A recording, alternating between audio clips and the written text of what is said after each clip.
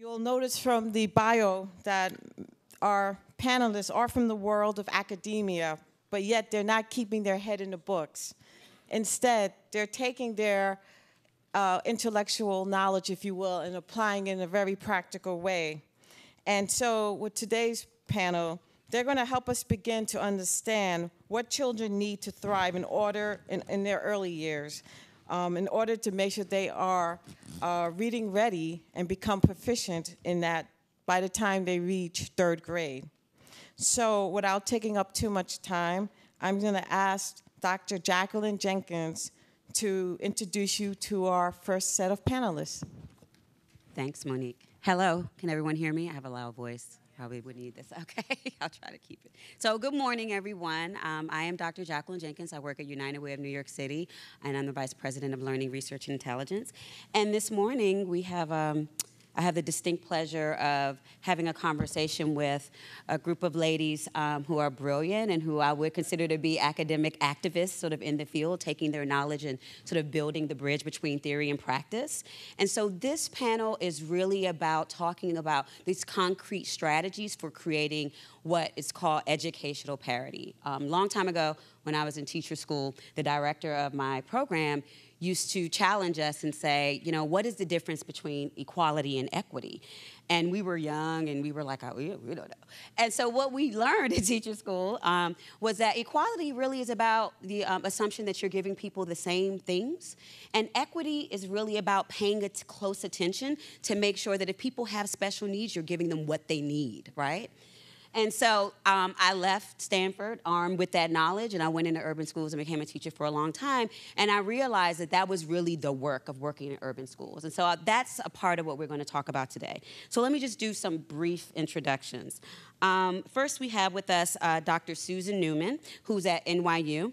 She's a specialist in early literacy development, and her research and teaching interests include early childhood policy, curriculum, and early reading instruction for children who live in poverty. Next to her, we have Dr. Tovah Klein. She's joining us from Barnard College's Toddler Center. She works with the research study team that focuses on children's social and emotional development, as well as parents' influence on their children in the early years. And she's also been an advisor for Sesame Street. We also have Dr. Esther Klein, who joins us from the Department of Education. She has a broad base of experience of working with urban schools and particularly struggling students. So she really has a strong foundation, not only in those core programs to help with literacy, but also expertise in clinical models of intervention with young children. So let's start with Tovah. I have a specific question for you, and bear with us, academics love 3-part questions, so I'll try to be very clear. But we've heard time and time again that in the early care field, and we've heard it several times this morning, that parents are a child's first teacher. And I often like to sort of get more specific when we talk about urban schools and say, sometimes it's family. Whatever loving caregiver is responsible for the care of that child is their first teacher. So could you tell us, give us a concrete idea of they're on, I think they're on. Okay. Could you give us a concrete idea of what that early teaching looks like from the perspective of a caregiver or parent? And then tell us a little bit about some of the specific challenges that low-income families might face when it comes to that. And then maybe some concrete interventions that would be useful to us. Okay. So let's start with the first part. It was interesting to hear the deputy mayor say the case was closed, on pre-K paying for itself, because the case is also closed on early relationships. They matter. They matter for almost everything. But it's taken us a long time to get to that place. So what are those early relationships? The baby comes into the world. They are primed for relationships. Newborn babies can't survive on their own. So, they're not those little turtles. I don't know if you saw that New York Times had this wonderful video this week on turtles birthing and going out to sea, and I thought that's not what the human baby is. They are primed into a relationship, they're ready for it, and they'll take what is given to them. And when it's responsive and attentive and engaging and meets their needs, then literally you're starting a cycle where the brain is making all kinds of wonderful connections of nurturance and love. But also, we know that in these early years, this is when the brain is developing at a rapid rate that we don't really see again. You see some of it in adolescence, but you really don't see this kind of rapid development that you get from 0 to 5, particularly 0 to 3, but really 0 to 5, when they're saying now 90% of the brain's kind of capacity is in place. So there's room for intervention, but it's a much more uphill battle. So that case is closed, meaning that we know how much that back and forth between the parent and the baby, or if it's a grandparent who's loving the baby, every child needs to know they matter. So through that, the baby, who then becomes toddler, preschooler, develops a sense of self, of I'm okay, I'm safe, and I'm worthy. I deserve good care, but also they learn to trust others. There are people here to take care of me, and you need that for learning. But if you don't trust yourself and trust that others are going to help you, there's no way you're going to ever decode a letter. I mean, think of how hard it is. Susan will talk about that. How hard it is to actually figure out letters. It's amazing anybody ever learns to read, really, if you think about it. So it's that early relationship that gives them that sense of self. And that sense of self really does become their drive through life. Curiosity, exploration, the desire to know, I want to figure this out. And that, again, is coming through, I always say it's the heart and the brain, because when you just talk about the brain, it sounds like it's so mechanical. It's not, but we know that all the good things in the human, that baby becoming child, reside ultimately in the brain. But unfortunately, the brain is also primed to take what it gets. So if that is negative, if that is a really unsafe environment where parents who can't do any better just because they can't are not loving and kind and responsive, but also if their life is filled with violence and aggression, what we now call toxic stress. The field of psychology has said for years, trauma is bad for children. It's bad for adults too, but it's really bad for children. So the brain will take that as well. So we really need to ensure protected, good environments, both for the parent and for the child. And then you start this ball rolling where the child then is curious and they want to know and they go out and explore and play. And that's why play is so fundamental to young children. So what's that connection between the parent as early teacher and the relationship? And then play is that the child kind of emerges from that relationship always saying, hey, you're with me, mommy, daddy, I need you. But they start exploring and playing, and that's a very hands-on process. But at the same time, the teaching, and the first panel talked about this a bit, is language. For the moment the baby's born, we look at our babies and we say, oh, I love you, and I can't believe you're here, you're so beautiful. And then we show them what's in the world, and we do that through language. So some of it is our reading of their cues and mirroring back to them safety and love, but a lot of that is describing the world, saying, oh, you're sad, now I'm going to pick you up and I'm going to comfort you. So it's through that language that does come every day. I was happy to hear the deputy mayor say that. It comes every day, when we walk with our children, or, you're standing at the bus stop, the grocery store. These are all places that we use language. That's the basis of literacy, because the child goes, ooh, that's interesting. What is it? With their hands and stuff.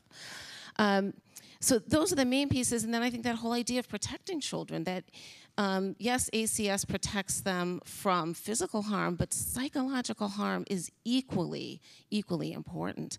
When children are growing up in poverty, they're being exposed to violence and lack of safety, and then their parents have to be vigilant.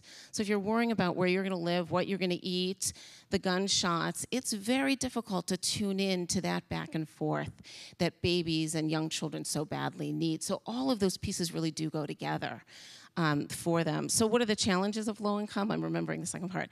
I think there's many, but if you put them into categories, one is concrete, right?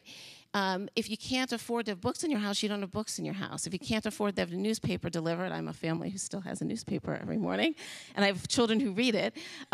Why? Because that's all, they've seen it, they know it, right? Children learn from watching us, right? You read the cereal box, they read the cereal box. So literacy-rich houses where there's books on shelves or magazines, catalogs are good for kids, right? So really getting books to families, not that they don't want them, they don't always have that luxury, using libraries, accessing. So there's the concrete needs, helping people have their basic needs met. And then there's the stress needs. Life is very stressful if you're working 2 or 3 jobs, or you don't have a job, or you have to move homes. is very hard and pays a huge price on a young child and that parent. So every child needs that loving person who says, well, you matter, you're the world to me, but the parents need that support too. But if you're really insecure and if it's hard for you to read or reading wasn't a good experience for you, it's going to be hard to cuddle and read with your child. And children learn to read through those cuddling, warm experiences of being with a book and looking at it. But if you didn't have that in your background, and if you're insecure about your own reading, or maybe you really don't read very well, then it's our responsibility to help parents know you really do matter. And when you look at pictures and say, oh, look at the bear. Remember we saw the bear at the zoo? We teach them that it can be about the experience and not just that, but we help them feel more confident. And that support has to come from birth. We know that from home visiting programs, another case closed, that early support for all parents so that they can feel like they matter and that they're going to have what they need. Thanks, Tovah. Yeah.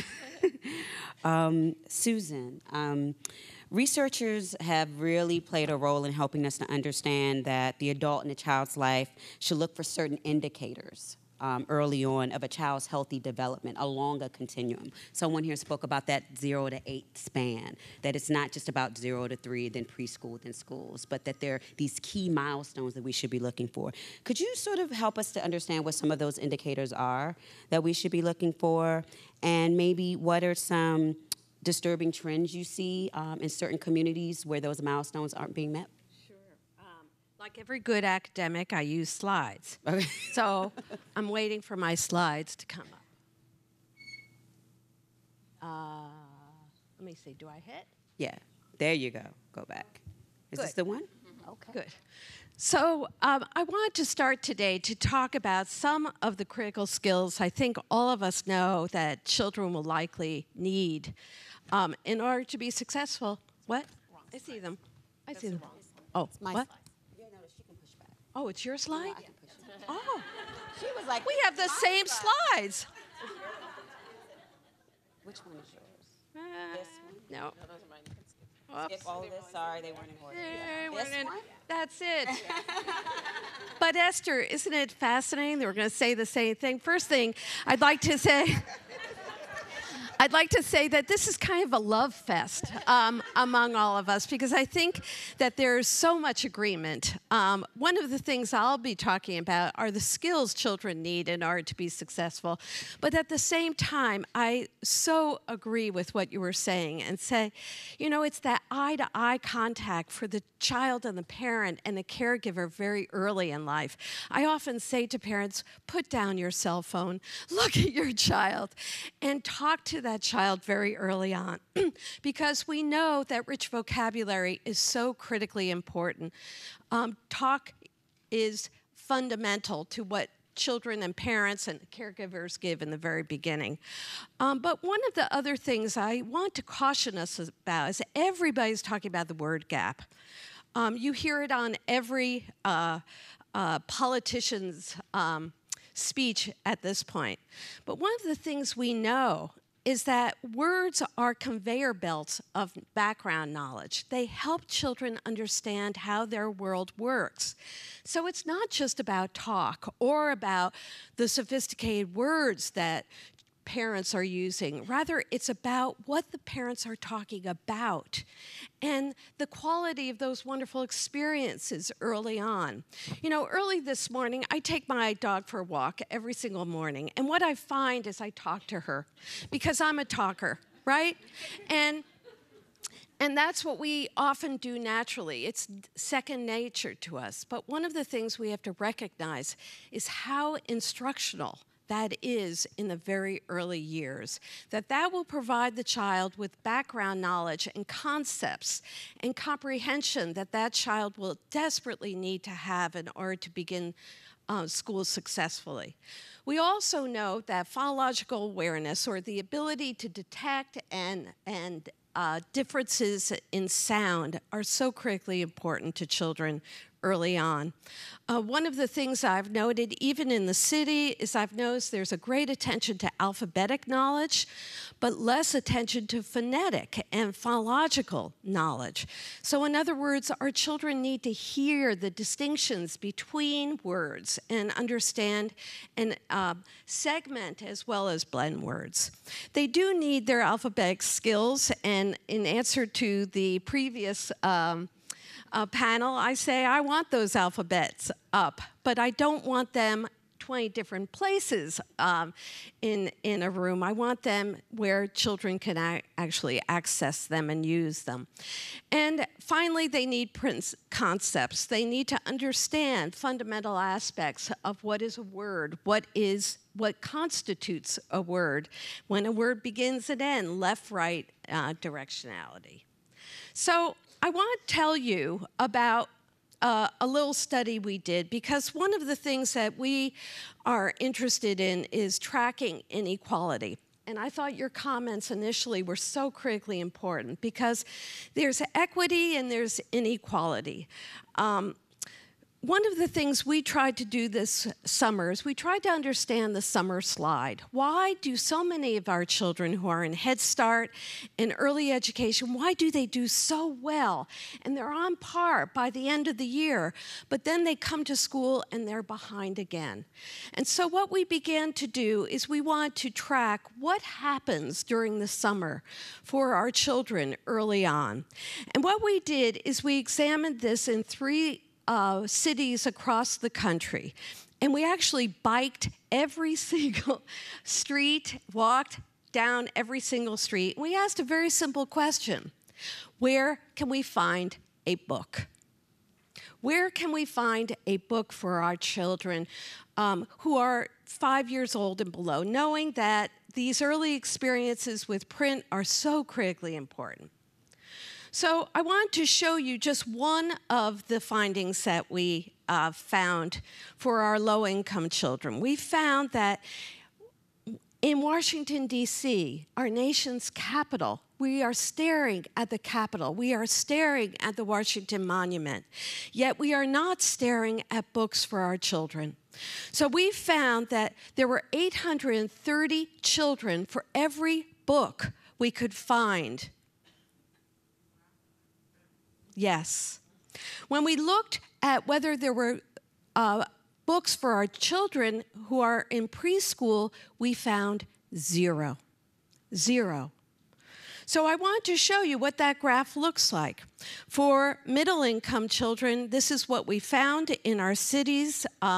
We were looking specifically in Washington, D.C., Detroit, Los Angeles, and the large graph is the number of books that we see for middle-income children, those kinds of books that parents could buy and get at various times.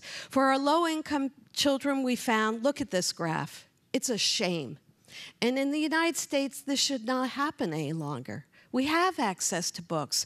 Why are our books not being in our community? So one of the things that I would like to just leave you with is we have to recognize that literacy is a community event. It's not just an individualized event. It's something that other people talk about. So one of the powers that we often see in libraries is a social connection that parents make when they are talking about books and hanging out together. Finally, we've started an intervention. I know Rebecca Payne is here with Every Child Ready to Read, but we've been talking in libraries, and we say to parents that all of you can do some very simple activities that ensure that children get the phonological skills, the letter name knowledge, all the fuddy-duddy words that you and I use in the day-to-day. And we're going to simplify this, and we're going to tell parents it's easy for you to do. These are the 5 essentials you need to do every single day. You need to talk to your children. You need to sing with them, because singing, you and I know, is phonological awareness in a very easy pattern to learn. We need you to read every single day to your child, to write. And finally, play is how children learn. So even if I told children, stop the play, they would do it anyhow. because that is fundamental to how children get many of these skills early on. Thank you, Susan. Esther, you work in our school system in the Department of Education as a literacy and academic intervention specialist. So once a child leaves those early care centers, those home-based centers or home, what are some of the indicators from the perspective of a teacher that a child might be struggling or unprepared for school? And what are some of the strategies that teachers and specialists might use to course correct early on? Esther, I think you got. Yes. Yes. Possibly missing one of the slides. So I'm assuming you gave me the one or the both. I got very distracted with moving ahead. I'll start with the first one. So, you know, from a teacher perspective, and I think it's very good that Susan's slides and actually what Tovah said are also overlapping in what I'm about to say, because to me it's very, very reassuring if I am not the Lone Ranger on certain ideas, because it means that there's some consensus, especially in the research. So when a teacher, and by the way, teachers don't always know what to look for. It depends on the teacher, it depends on the experience, the lack of experience, the training. So one of the things that we're doing is in professional development is also bringing to teachers' attention the kinds of things that they need to look for. Because we're assuming the teachers are sort of ready to see all of this, especially with very, very young children, where right now there are a lot of controversial aspects to how much are we going to do academics versus developmentally appropriate practice, the kind of practice that you're both talking about. But in an ideal situation from a teacher's perspective, one of the things, the most obvious, and we're all talking, everybody's talking about that, is language. Just plain old language. So if you're invited to somebody's house for a wonderful dinner party and you get, you know, seated next to Uncle Harold, you'll know, like within, you know, I haven't seen him in 30 years, you'll know like in about 3 minutes what his language abilities are, what his background knowledge is, and how interesting he is going to be as a dinner partner. It's not that easy with kids because we're not actively testing for that in these very early grades, although we are doing active assessment in other areas. So when you think in terms of what should a teacher look for in language, ideally, they're looking for vocabulary and fund of knowledge. They're not giving a test. It's a very informal view. And a lot of times people forget the fund of knowledge part because that is the vocabulary. It's not necessarily that the child is using, you know, $5 words all the time. It's really everything that they know because that's the basis to which new information is attached. I would say for the last 25 years or so, but especially now with Common Core emphasis in, and my world is now pre-K-12, we are asking kids to do certain kinds of things. One of them, very, very typical structure, is to talk to each other. They're working in, you know, the teacher teaches for a few minutes, kids break up, they work in pairs, they work in quads, some kind of small groups. They have to do some peer-to-peer work. They definitely have to talk to, you know, when you say turn and talk, and we sometimes do that with adults, you know, even as adults, we're not always that proficient in either the talking or the listening part for many reasons. Not even having to do with ability, just sometimes other factors. So kids need to be able to do that. And when you're thinking in terms of pre-K, that is where you're starting to infuse those kinds of structures that are going to become very, very fundamental in the instructional protocol. And then one area that I'm very interested in, and this year I'm going full blast on this across many grades, including this upcoming Saturday to parent training, is questioning. So for, you know, I don't know how long, 100 years, we have talked about teacher questions and levels of questions and make sure you raise the levels of questions. All good, don't stop. But one of the things we haven't really looked at that research has shown that we have to look at is the idea of question generating on the part of children. So teaching children self-questioning, I'll call them strategies, but that's a little misleading. So the ability to question, because if you're having an interesting conversation with somebody, it's not just about listening to them, but it's also asking questions about what they are saying. And certainly once you are listening to somebody reading to you, or you are reading, good proficient readers do ask questions, sometimes unconsciously, they're not even aware of it. So language, really big, and honestly, I could have just gone on and on and on with do the wrong thing with the slide, put too many bullets on it, but there are many more. So another one is socialization. One of the reasons a lot of kids, and there is definitely a race and ethnicity gap related to this, but the over-referral to special education has to do with behavior. Certainly we look at academics, and that's another reason. When young kids do not learn how to navigate through language, things like frustration, trying to get what they need and what they want, socialization starts to suffer. And really, then we start looking at that child as different, meaning a teacher might do that. So we want teachers, and good teachers do look at kids' socialization to see where the issues, where they exist, are a function of language versus some other. And that's really tricky to see, but very critical. One of the things, in July 2012, New York State instituted a mandate called Response to Intervention, RTI. And RTI is a K-4 initiative in New York State. In New York City, we take a K-5. And I'm very interested to see now with the pre-K, that these building, we've always had pre-K classes, but now this really intense building of them, we are going to have to start looking at the response to intervention, but especially at that stage, it's not intervention, it's really prevention, and seeing how kids are responding to the instruction in the classroom, because that is very telling for a teacher. And by kindergarten through grade 4, it's more than telling. It's a decision-making protocol. And finally, the phonemic awareness. And again, in the good old days of early childhood, before there was a lot of pressure on academics, where we jump very quickly into alphabetics, intensely, but word level, reading. So in the happy days of early childhood, there was a lot of singing, there was rhyming, there was wordplay. You played little games with people's names and the hello song when you came in.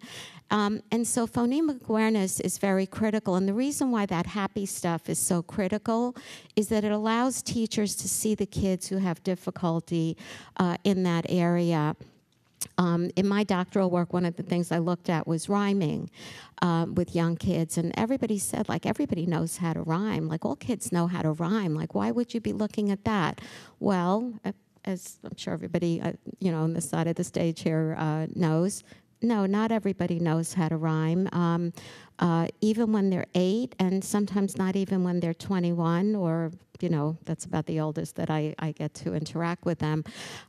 So we really have to do a lot of focus, and by the way, we are, because part of there was a question about the curriculum for the early childhood, and we are not a mandate city, an adoption city, but the early childhood office is looking at the kinds of things really that we're talking about, including some of Marilyn Jager Adams' influence on the phonemic awareness work. And there are many people, of course, but that's something that teachers can look at. So those are some of the challenges that people would look at. Should I do did you do the second part? I didn't know if you... Yeah, is that might be the next slide? Oh, there it is. Okay, so... Do I have time to talk about that? Okay, so I think the second part of the question was, the idea of accelerating literacy learning, and accelerating to me is a deep, deep wish. It's a desire that we all have. And it makes sense that if somebody is behind, if a student is behind at any age, especially at an early age where you feel that you could really intervene, before things become critical, and there are many dip years, so second grade, the Chancellor Farina, even though the research says third grade is that really critical year, you have to be reading by the end of third grade, or after that, you still get them to read, but then you have to spit blood. So we are focusing on grade 2, where we really want to start building up so grade 3 doesn't become the emergency that it often is. But then there are the 6th grade dips, which are very, very correlated to 10th grade, whether you stay in school or drop out. So there are many dips, but acceleration is very easy to say as I'm sitting up here, as we're sitting up here. It is really hard for teachers to do and for families to support. But that being said, it's critical that we do it.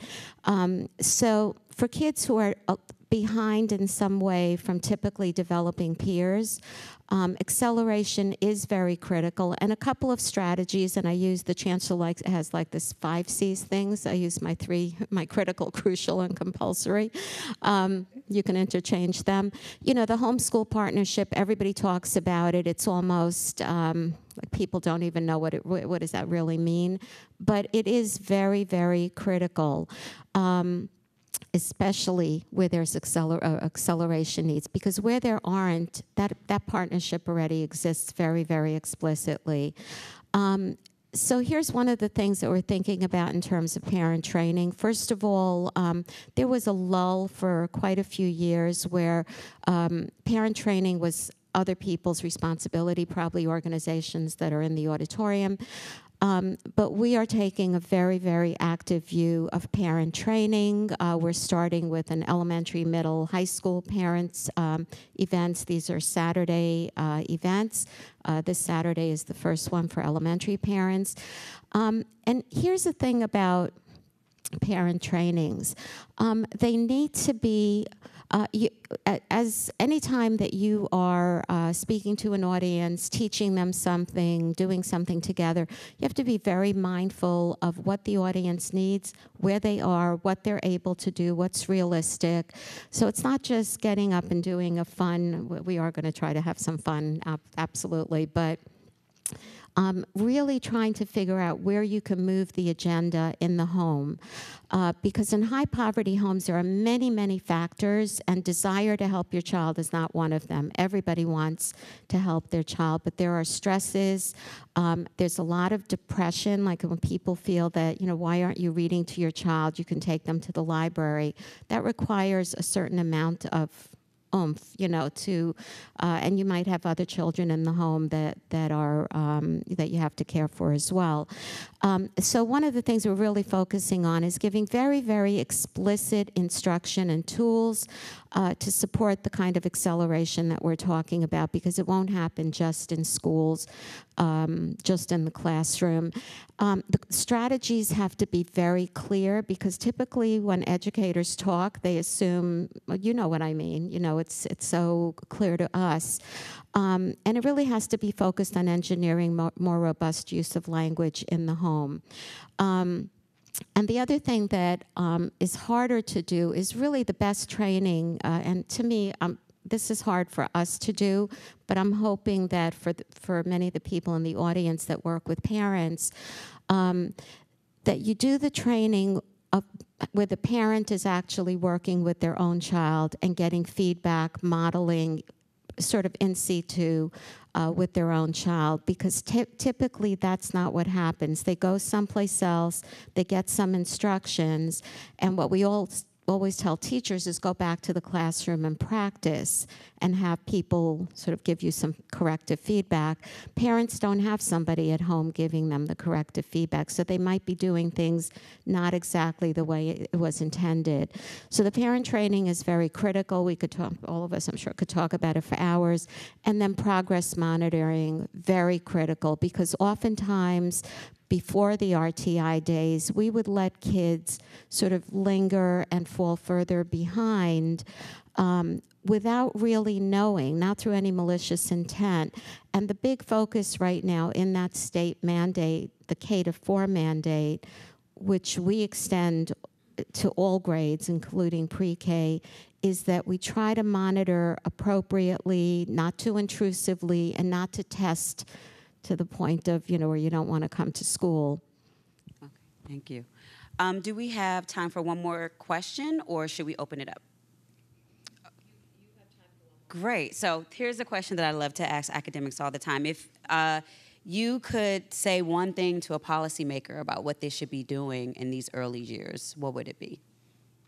Oh, that's a big question. Susan's I have one. Okay.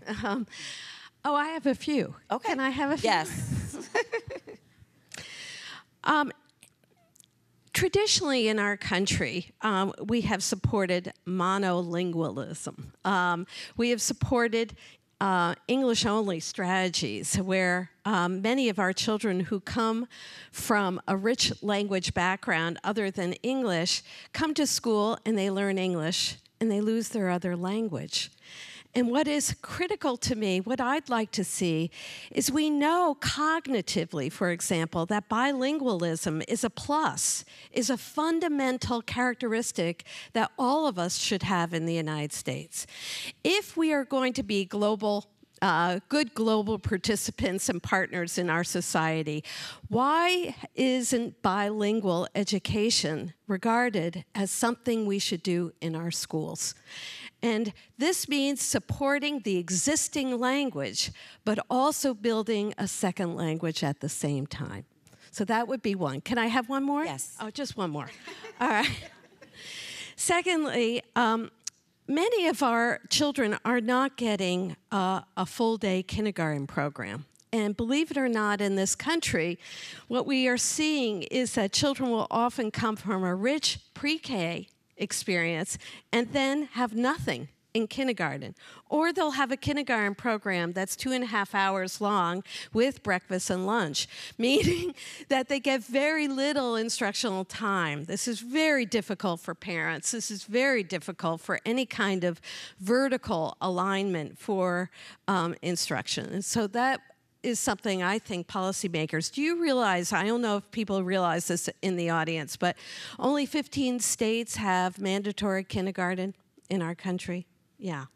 So right now, it's very hit or miss. We need to make sure that all of our children get a rich experience. Thanks. Tovah? Well, it's such a big question. I'm going to piggyback on that and say that kindergarten is important. We got to start way before. I would like to say to them, this is a marathon, a tremendous marathon. It really starts prenatally. But if we talk about when the child's here, that it's not a sprint.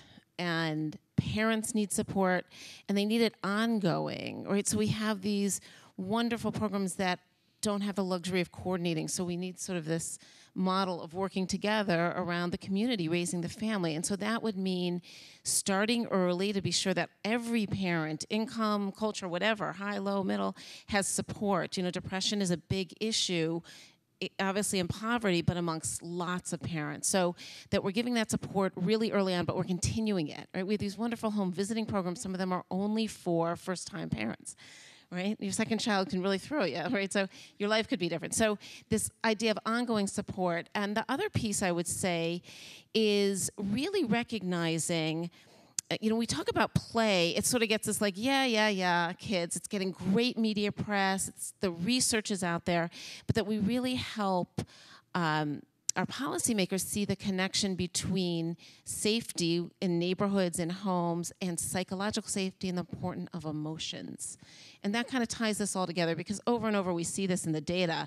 And I think some of us kind of go, teachers, researchers, a whole lot of people, which is that it's not IQ that predicts success. It's all these other things, the ability to focus, the ability to have attention, the ability to be persistent, motivated, and that comes out of these early years in relationships. So that's what the children need going into whatever we consider formal school. Yes. So, my list would be really long, but since we do make some of the policy, I'll leave the ones that we do make out. I would say that in my mind, and I'm speaking really more as a citizen than as an educator, that the idea of capacity building, and maybe I am speaking as an educator here, but let me rephrase that. What's happened is that when we speak to teachers, or when we speak to administrators, or when you speak to students in pre-service, we talk about everything that we talk about. We used to say it's built on 30 years. Now it's got to be about 40, 45 years of research that keeps building, being corroborated. And we kind of know what to do, including the clinical aspects of it. Those would kick in, of course, when somebody's in trouble, when a child falls behind. But as I go around, many schools have wraparound programs with CBOs, community-based organizations, some of them in the room. The ones that I feel do the most robust work to support the school are the ones that really focus on building capacity, whether it's in their volunteers. I know I see the JCC people here. A lot of focus on building very specific research-based strategies for volunteers, things that any layperson can learn and use as they work with children. And of course, this extends into schools and teachers, because teachers are not always as prepared as they need to be. So to me, the policy work has to include that, because that piece is usually left either to the local group or to the school system or to the pre-service system. Sometimes none of those three talking sufficiently to each other so that the capacity building is going in the same direction and the people are focused on priority areas. So to me, it's capacity.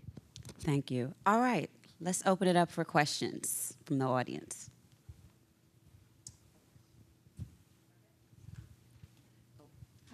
I'm Deborah Schechter. I work here at Scholastic on some of the FACE initiatives.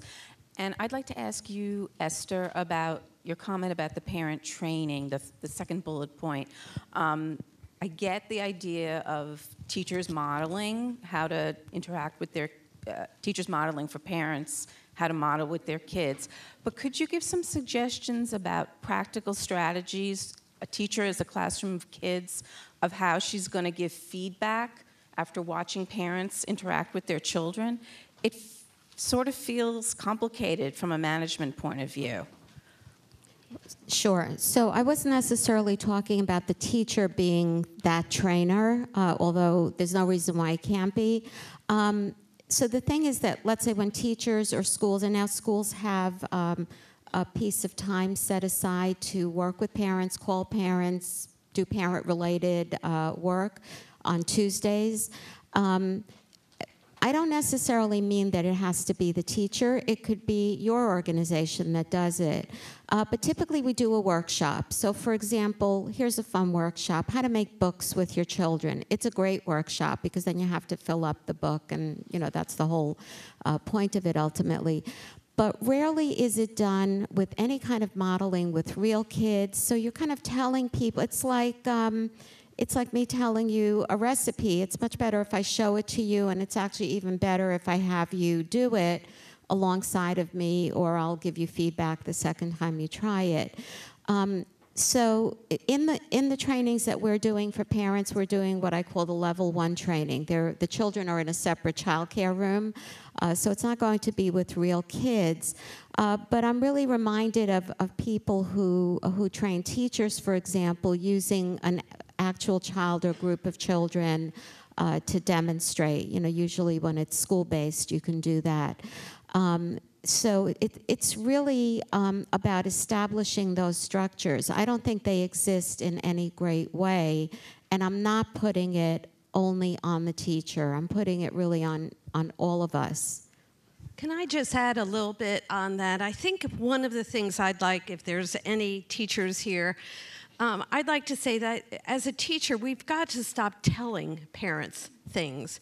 And I would like to also stop using the word training. I can tell you as a mommy, I don't want to be trained. And I don't want to be told. I want experiences that show me what I can do in the day-to-day. I want social messaging that help me understand, why is my child squirming when he's being read a story? Well, he's squirming because he's a little guy. Little guys squirm, right? I want some of that wonderful social messaging going on in the normal, informal conversations between teachers and parents. I think parents need that kind of respect, and we should engage in more of those modeling experiences, like you were saying, Esther, and less of the authority-driven, didactic kinds of conversations. Okay, like that.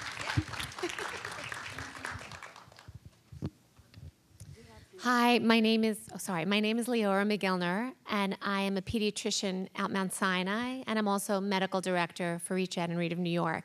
And I also have a question for Esther. I've noticed in my own practice an increased number of parents coming in and telling me that their children aren't doing well in school, and the school told them to come talk to their doctor. So my first question is, did you speak with the teacher? Did you request a learning evaluation? And they say, well, that's what you're going to do. So I don't know if this is a policy change or, and I was struck by what you said about how a lot of the differences that are seen are actually due to socialization or behavior. So I definitely understand that there can be a behavioral piece, and obviously we think about ADHD and other issues, but first and foremost, I want to make sure that they're being evaluated and there are no learning issues that need to be addressed. So if perhaps you could comment on that, and also I was under the impression that if a parent requests a learning evaluation at the school, they're entitled to get it and get an IEP. So I just want to make sure I'm advising people, and I don't know if others in the room have had similar experiences. Apparently so. Okay, I'm not alone. You're not alone. So that's a great question, really, because evaluation should never be the first step. I'm guessing, and I'm only guessing because this is not there is no policy where we say go to your doctor to figure it out. We have to figure it out. Go to your doctor if there are medical issues. So here's sort of a pattern. I don't have data on me on this, but so for example, in middle-class neighborhoods, people do go to the doctor, not usually with early childhood, but soon after, because they want a 504, which is a non-IEP driven route to getting extended time, special services, goes all the way up to 21. You renew every year. You talk to your pediatrician. He or she writes you permission for the 504. We would not, no one would expect a pediatrician to do an educational evaluation, but the big trend, again, with this response to intervention movement across the country, is not to do evaluation first, but to try to take care of the issue in the classroom. Because here's what happens when we sort of rush to evaluate. And this is like a very fine Solomon's line, because sometimes kids do have to be evaluated to see is there a learning disability, et cetera. But the thing is that in this country, there is a huge, what's called the disproportionality issue. So let's say the learning disabilities gurus, Dr. Sally and Bennett Shea would say maybe 20% of the population has some kind of dyslexia, let's say. They specifically use that word. When you look at special ed across the country, the predominant population in there is minority, African American and Hispanic, a little bit heavier leaning towards boys. So the Shaywitz never said, we're only talking about white people when we have that percentage. They're talking about all people. And so there is, in New York City as well, a real issue with that disproportionality in terms of referral. So sometimes rather than refer, because people are starting to become a little bit, not enough, but a little bit more conscious of this disproportionality. So they may not rush to evaluate, because if you rush to evaluate, an IEP might ensue. And honestly, an IEP is something that should only happen if somebody has a true disability. So they might send to the pediatrician to see, you know, why is he so squirmy? You know, why doesn't he get along with other kids well? You know, why might he or she fight? So actually, evaluation should be, nothing wrong with having a pediatrician make some decisions about, you know, hyperactivity, let's say, but really first, we are encouraging people to actually try to resolve the issue in what's called the Tier 1 in the classroom, using very specific and good methods, and seeing if it will just go away, which it will. Go ahead, Tovah has some. Yeah, I just wanted to add to that and give a push or a plea. I know teachers and schools are under tremendous pressure. There's no question about that. But we tend to forget one of the most important pieces, that children are individuals. They're individuals first, and their social, what we call their cognitive or thinking, their emotional go together. One is not separate. The squirming behavior, the thinking about themselves, their desire to learn, all are part of a package. And the narrower we define typical or right or good, the more we say, oh, this child, there's something wrong with him. And we really, to go back to the parent piece that you were both talking about, we really do parents a disservice when we say something's wrong with your child, and then I guess the pediatricians, you know, they come to you or to us, is that children are individuals, and they have their own pace, and they have their own ways, and they have their own wirings, and we have to be very careful in that balance of when does a child need intervention. Certainly some do, no question. When does a parent need support, and when do we have to help parents understand who this child is, what they can do to advocate for them, and help the school work with a parent in partnership, and not see difference or the sort of, you know, on the edge, not down the middle kids as bad or wrong. But I do understand that schools are under tremendous pressure. I'd like to just add a statistic real quickly. I was an assistant secretary for elementary and secondary education, and one of the things that we identified was the percent of children who are special needs. And in the federal guideline a while ago, it was 2%, which means that we are significantly overdiagnosing many of our children. So that wonderful little squirmy kid is going to be okay, and he's not going to have dyslexia if we are a little bit patient and we understand child development just a bit better.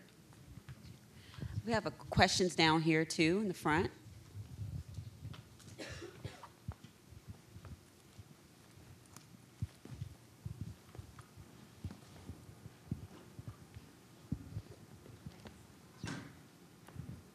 Hi, my name is Rosalind Coates, and I'm from Schenectady, upstate. Yay. But I want to ask a question of the group, probably Department of Education in particular, about kindergarten entry assessments and the importance of that to the 0 to 5 group that's trying to work on that as an outcome, and then as a beginning to help the teachers understand getting to 3rd grade as a baseline, and then also how to individually work with the children on a multi-domain assessment. Is that a requirement in New York City? How are you implementing it, and do you support it?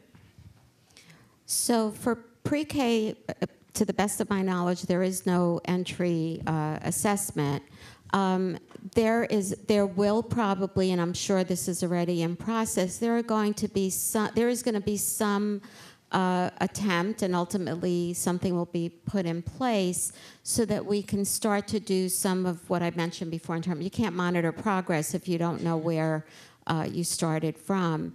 But the place where there are, and it's not entry anything, it's the K-4 mandate from the state, and this is in many states across the country, does ask that we do a universal screening of every child in the school, including children with IEPs, just to get a sense of who is at risk. Right now in New York State, it's only looking at reading. They don't even talk about writing. They just say reading. Ultimately, it'll go to literacy, math, behavior, which is the way it is in the rest of the country. So we do have universal screeners that we recommend. We have progress monitors that we recommend. We do provide periodic assessments, always a choice. Probably in September 2015, there will be some subsidized options for universal screeners, but those start at kindergarten. They're not for the pre-K at this point. Yeah, I was asking about kindergarten. Yes, so for kindergarten at K-4 and up, because a lot of schools pay for these themselves, absolutely. So typically you have a universal screener. That is a mandate for K-4. Do all 1,650 schools, 970 some odd elementaries use them? I'm not sure, but technically they do, and we do provide a lot of staff development in different formats for just those, universal screening, progress monitoring, and even though it's not in the state regs, I am a fanatic about good diagnostic assessment, so that is always included in the trainings that we do from Central, and that does trickle down to the intermediate training mechanisms, like networks currently, that is the network system. One more question. Hello, my name is Christy. I'm from Brooklyn, New York. I'm an educator as well as a parent, and I basically wanted to piggyback off what you were discussing earlier in regards to the overdiagnosis of children in the earlier ages and having them diagnosed and then later on referring that they need an IEP. I honestly think that they need to implement on a policy level more training for teachers on cultural diversity, because I think that is the key component. I find that most teachers are overdiagnosing these kids because they're not aware of their cultural differences. So I think if we had more of that going on in educator programs, that we would have less children getting diagnosed and being referred, and then later on finding out this child really didn't have an issue. They just needed more time. So, could I add to that a little bit? I totally agree with you. There are lots of cultural variations, and there's a lot of variation. One of the things I talked about before was phonological awareness and alphabet skills and some of those things. One of the things you'll find if you ever diagnosed young children is there's tremendous variation in this early years because they're sort of getting it all together, right? They have all these different kinds of skills. So one of the problems is that if you look at something real carefully, and I do have to say I'm very hesitant about kindergarten screeners, because I think if you just talk to kids, you know a whole lot. I think one of the problems with overdiagnosis is that we are likely to have children begin to develop a sense of, I am not a good learner. I am not good at this. It goes back to what you were saying before. One of the things that we are trying so hard to do at the pre-K years is embrace all of our children and to recognize that they have many different learning styles and patterns. And if we overdiagnose them, we're saying that one size fits all for all of our children. And that is just wrong. And I'll just add a tiny bit to that because I couldn't agree more, and that variability is tremendous in younger children. And that if we really pull back and say that development takes time, but another, I think, misnomer that we have, and I always say this to the college students when I'm teaching them, is that development doesn't take place in nice little steps, one step, but it's a very complex process, and it tends to be in leaps and bounds. And you know this particularly, well, if you teach, but certainly if you're a parent, that there's often lots of, what looks like wild behavior, you don't understand, and all of a sudden they make a huge leap, particularly with language or reading or something. So we have to appreciate that it's very complex, and sometimes we have to wait longer than we want to as a parent, teacher, or or mental health person. I just want to add something to that. So I do agree. I absolutely agree. But the state mandate says you should screen, you should do periodic assessment. So I don't want to sound like a bureaucrat. That would be that's definitely would be a horrible thing. But here's the thing that I do believe very strongly is that for some kids, and this is not about identifying disability, this is just about identifying things that can be addressed in a classroom, that the whole idea of RTI, for example, is that in the past there was a sort of wait to fail model. And we did wait exactly for the good reasons that you're mentioning, because you do have to give kids, there is variability in kids. So it's this very fine line between how long, because sometimes we say, oh, he's a boy, he's 6 years old, he's just picking this up slowly, when in fact you could probably address it. And I'm not talking about heavy academics, I'm talking about sort of some of these precursors that we're talking about to good literacy development. So I feel that a screener is not a bad thing, because when you are running a school, you might have 1,500 kids or 200 kids. You have a lot of kids that you have to focus on. And you do have to see, in some ways, the kids, you have to pay attention to every kid, but you need to know the kids that have a little red flag. And you could decide, many programs like Reading Recovery, Reading Rescue, they say, you know what, a little young, let's give them another 6 months, even a year, and then we'll address it. But we know we have to watch this child like a hawk. So I think that's very critical. I do want to just say one thing to reiterate what the pediatrician there said, that parent referral trumps everything. If a parent wants a referral, there is no question. When teachers in schools want to do a referral, we want to know what they've done first to help the situation, because we don't want people to say, well, this is a disability, as opposed to sometimes what a friend of mine calls an issue of dystautia, like just not taught right, or at all, dystautia, a terrible disease that strikes many children. So it's this fine line between exactly what you're saying, which early childhood people do and should say, and then this other thing where I don't want to let this go too far. Can I just add, I totally agree. There are instances where there's language delays that, we need to give more intensive instruction. But one of the things I'd love to just leave you with is, children act squirmy if they're bored. And much of our curriculum has become too basic in nature and not really engaging children's minds in the way in which they play and learn and love. So one of the things that I think is really critical is that we really engage them in content-rich instruction that really opens their minds and gives them a love of learning. And I think a lot of that variation and a lot of that skill deprivation may go away when they are really interested in something and want to learn. All right.